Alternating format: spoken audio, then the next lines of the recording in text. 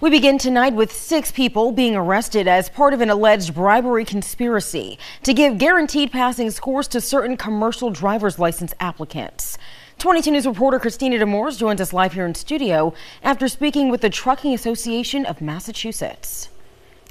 Ciara, they told me that this is concerning, but want to reassure the public that safety is taken very seriously by most reputable companies when operating these large vehicles.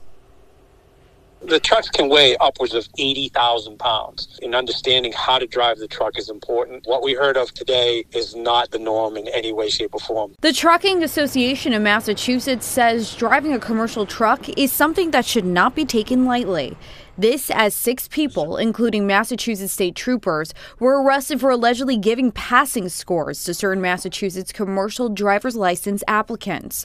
The executive director of TAM says the extensive training for a CDL is critical to be qualified to safely drive the large trucks. You don't only have to prove the ability that you can drive the vehicle. You have to prove your ability to understand the vehicle, to be able to make sure the vehicle is safe before you drive the vehicle. You have to be 18 years old to apply for a commercial driver's license, but in order to drive interstate commerce, you have to be 21 years old. In Massachusetts, commercial driver's license tests are administered by state police.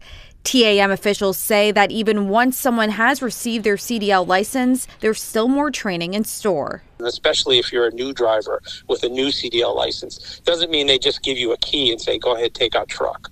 There's all types of internal training that happens with reputable trucking companies as well that allows them to feel confident and ensure that their drivers are operating safely. Again, the 6 people arrested include 4 Massachusetts state troopers and the 2 others for alleged bribery conspiracy. A list of their names has been posted to our website, wwlp.com. Working for you tonight, Christina Demores, 22 News.